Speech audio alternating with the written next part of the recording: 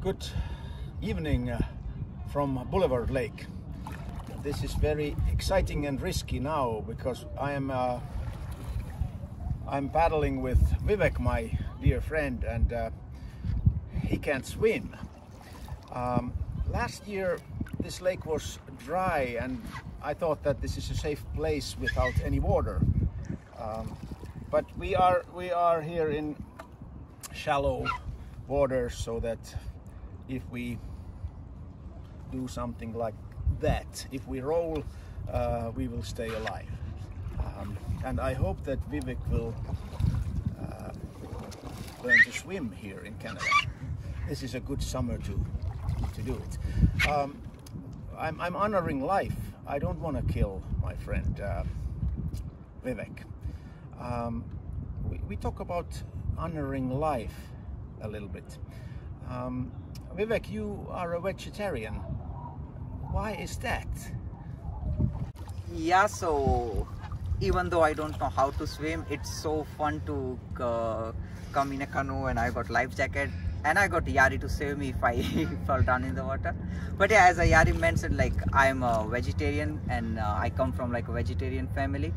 In my entire life I've never eaten meat or not even egg, so it's mostly because my family is vegetarian. And the reason we are vegetarian is religion, because we follow Hinduism, and Hinduism teaches us that every animal or every life on this planet has like equal value, so no one is right to like kill other animals just to eat them. And then another main reason which I personally believe my family is vegetarian is because I come from a farmer's family, and we used to use animals in our farm. Like we'll use ox and bulls, and then we'll use cow for milk, so we are like deeply connected to them, and we consider them as our pet only.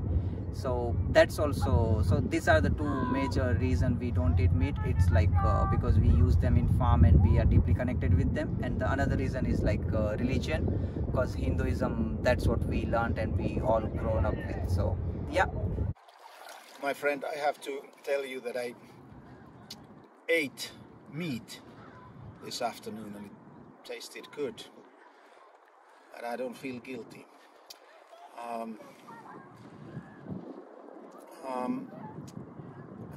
I'm asking you, is vegetarianism a sustainable way of living if we think about the whole population of the world? Like if we just all eat plants and salad and berries and mushrooms and things like that, would there be enough food for all people in this world?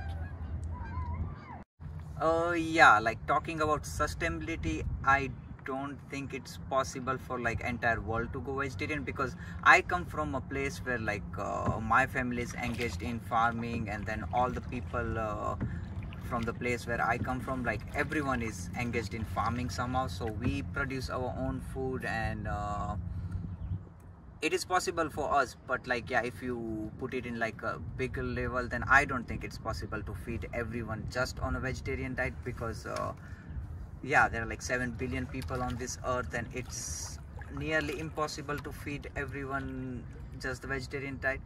And the other reason, like I personally don't eat meat, it's because what I believe is like, if you hunt an animal, then I'm fine with it, because you are respecting that life or you're honoring that life. But the thing I don't like is how they breed them in like this animal farms, and how their life is not considered. They don't treat them well when they are just using them as a product. So that's where I feel like, and that's why I don't eat meat even after moving to Canada. The only sole reason is that only, that I don't like the way how they treat them in like this animal farms where they breed them just for the meat. So yeah. So you are still going to paddle with me even though I ate meat this afternoon? Oh yeah, definitely. Good. We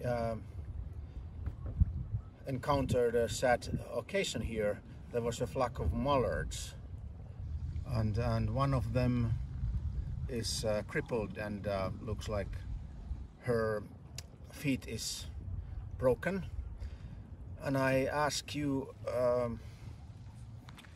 Vivek, would it be more merciful to hit with this paddle the mallard and finish her life so that she doesn't need to suffer, or do we honor life when we just let her stay there and live without any future?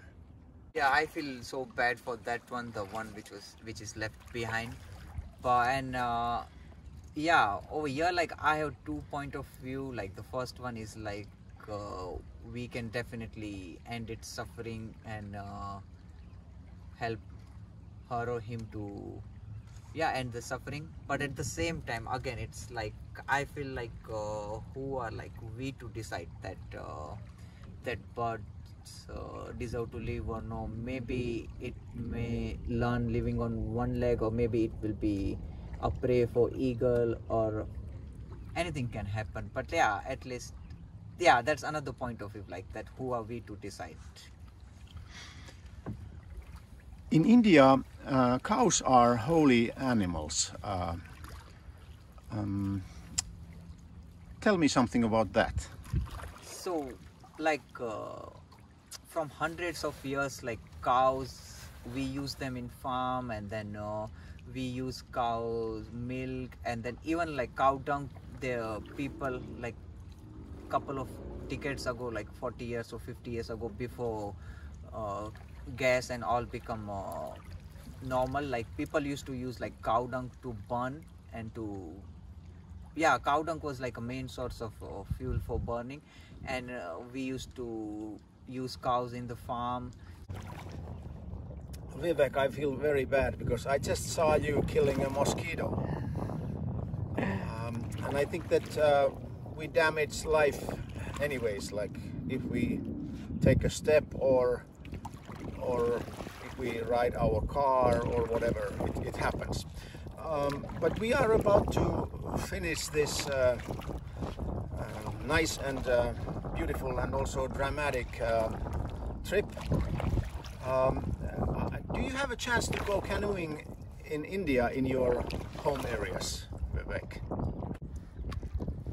We do have like a big lake where I live, and it's close to my village. It's like 400 meters or something to my village, and it's pretty big lake, and even if it doesn't rain for like couple of years, there'll still be water in that lake. But we never go canoeing or we never go kayaking and stuff, because that lake has a couple of crocodiles in it, so it's not safe for us to go. So the crocodiles don't honor your life, Vivek? No, they only honor their food.